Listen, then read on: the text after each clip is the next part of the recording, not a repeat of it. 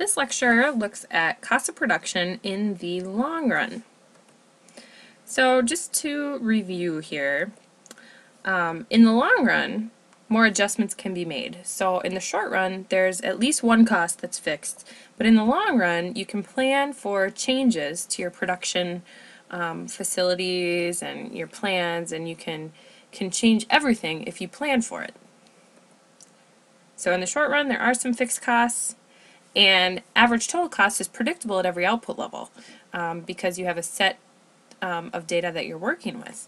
But in the long run, since everything's variable, average total cost can vary at every output level. So today what we're going to take a look at is that in the long run, your average total cost at any given output level is going to vary depending on, what short-run decisions that you are making for your company. So the long-run average total cost curve is going to include the best case scenarios, or the lowest possible short-run average total cost at any given output level. So I'll explain that a little bit more when I show some graphs here in a minute.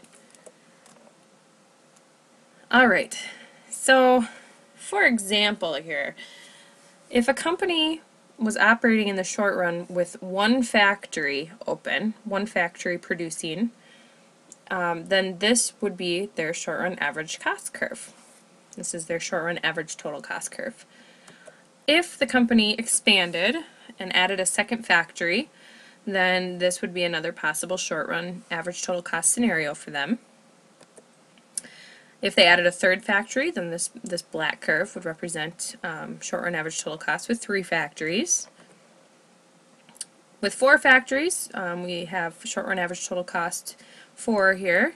And with 5 factories, here we have short-run average total cost 5. So these are all short-run possibilities, and only one of these short-run average total cost curves would apply at any given time, depending on how many factories the firm is choosing to operate. Changes in plant size are long-run changes. So in the long run, a firm could be virtually any plant size. It could virtually be running, any amount of factories that it wanted to, provided it could finance them. So they could be at 1, 2, 3, 4, or 5. And if we were to take a look at those 5 short-run possibilities and derive the long-run average total cost curve, the long-run cost curve is going to show the lowest possible short-run average cost corresponding to each output level. So you're going to look at each output level and determine the best case scenario, what would be best for that company, or what could offer them the lowest possible average total cost, whether it's 1 factory, 2 factories, 3, 4, or 5. And that point would then be the point that would be used for the long-run average total cost curve. Alright, here's another example, just to use some numbers. So here's one possible short-run average total cost curve, and we're looking here at chicken production, output in terms of pounds of chicken. And you can see that with this short-run average total cost curve, in this short-run scenario, if this company wanted to produce 40 pounds of chicken, it would cost 40 cents per pound of chicken produced. And here's another possible short-run scenario, the solid black curve there. If this company wanted to expand its production to 100 pounds of chicken, you can see that if they were still operating in terms of the first short-run average total cost curve, it would cost 40 cents per pound of chicken. But if they were to make some adjustments and shift over to that solid black line, and that was their new short-run average total cost curve, then average cost per pound of chicken would drop down to 35 cents. So if this company was planning on producing 100 pounds of chicken, they would want to make the long-run changes to be able to shift to decrease their cost of production to 35 cents per pound of chicken. And then the solid red line represents the long-run average total cost curve. So depending on desired output, a firm will choose the short-run average cost with the lowest cost per unit output. And if they know all their possible short-run average cost curves, They can determine what would be best for their company in the long run, make the changes over time as they're able to get out of their fixed cost commitments and change things to shift to, to the best possible scenario for them to decrease their average cost of production. All right, now thinking about long-run changes and businesses that sometimes are large businesses, let's take a look at this picture. Mark and Sally's parcel service, next day delivery, anywhere in the state, no job too small. I think it's pretty obvious what's wrong with this picture. No one's heard of Mark and Sally's parcel service, and so I'm guessing that there is such a thing as a job that's too small. This is probably a false promise.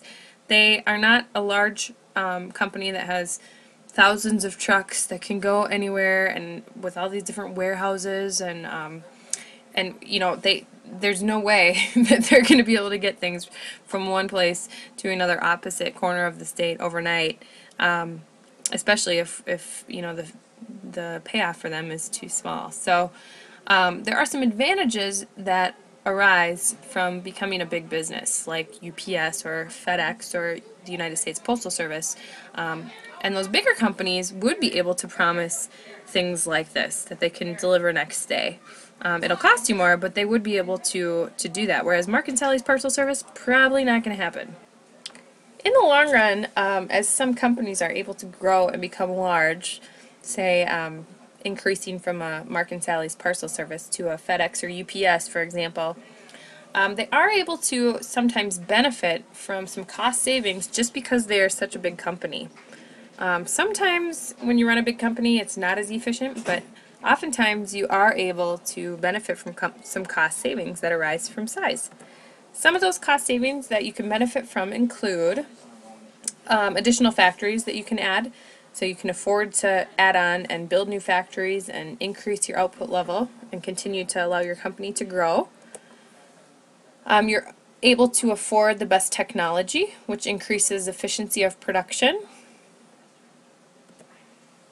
You can purchase your resources in bulk. This is what I like to call the Sam's Club or the Costco effect.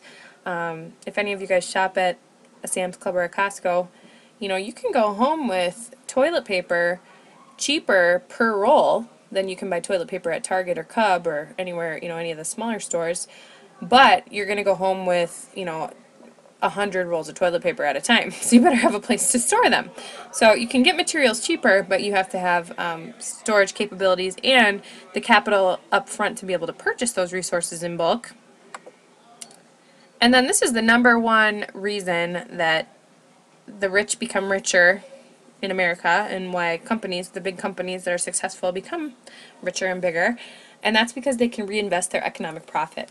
So the profit that they make above and beyond their implicit costs is able to be reinvested in their company or in the stock market or whatever, and their money makes money for them, and they don't have to work for it. So the profits that these large companies are making isn't just the profits from their sales, it's the profits from their investments that they're able to make.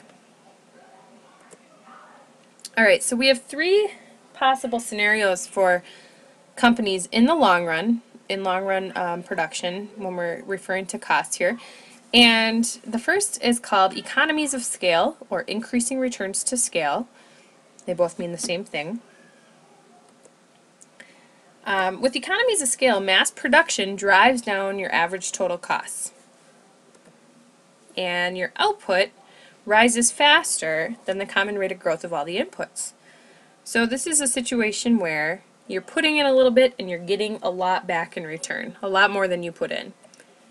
And this is evidenced by the declining portion of long-run average cost. So average total costs are decreasing if you're operating in this portion of your long-run average cost curve. And using numbers and looking at output scenarios, if your percentage change in inputs to production is less than your percentage change in outputs, then you are experiencing increasing returns to scale, or economies of scale. So this would be like if you doubled your labor force, but you tripled your output. Then you're experiencing increasing returns to scale. and you can see why that would drive your long-run average total cost down.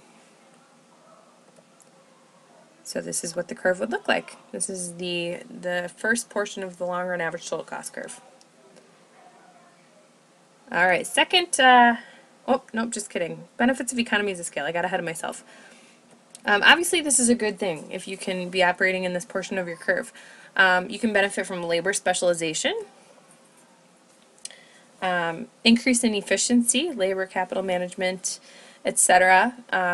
You know, you can make sure that you have the most efficient production occurring, and obviously you're going to have lower costs because your long-run average total costs are decreasing.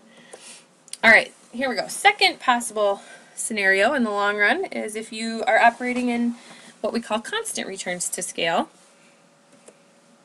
This is where output rises at an equal rate as the inputs, and long-run average total cost stays constant for a certain period of time. So you know you're experiencing constant returns to scale if your percentage change in input is exactly equal to your percentage change in output. So say you double your labor force and you double your output, or something like that. And that's just going to be the base of the long-run average total cost curve, where it stays constant for a short period of time. And the last place where you could end up in the long run is what we call decreasing returns to scale, or diseconomies of scale. And, oops, I don't know why this comes in this order here, but inefficiencies that become endemic in large firms occur. We have inefficient bureaucracy, increasing cost per unit of output. Sometimes large firms just become less efficient over time. Obviously this isn't a good situation to be in, and the output rises more slowly than the common rate of growth of all the inputs. And this is going to be in the rising portion of your long-run average total cost curve, the increasing portion of the long-run average total cost curve. So percentage change in input is greater than percentage change in output. So this would be like doubling your labor force and increasing your output by 5% or something like that, or 50%. So you're not getting as much bang for your buck. You're putting in more than you're getting out. And this is going to be, like we said, the increasing or inclining portion of the long-run average total cost curve. So when we put all three of these scenarios side by side, you can see, if I trace the long-run average total cost curve here, first we have economies of scale, then constant returns to scale, and then diseconomies of scale. And there are undoubtedly more than 3 short-run possibilities that are going to make up this long-run average total cost curve. So you can assume that there are several more, short-run average total cost curves filling in the gaps here in between the small factory, medium factory, and large factory for this company. Another thing I should mention is that just because a company is producing over here in their diseconomies of scale, or decreasing returns to scale portion, that doesn't mean they're not making profits. Some companies are huge and they're not as efficient as they could be, but they're still making profits, so they'll continue to operate over here in the long run and be just fine. So companies can be operating at any portion here. Alright, so there is a practice problem in your packet that goes over the production of corn beans. So let's go through a little bit of that together just to make sure you understand how this works.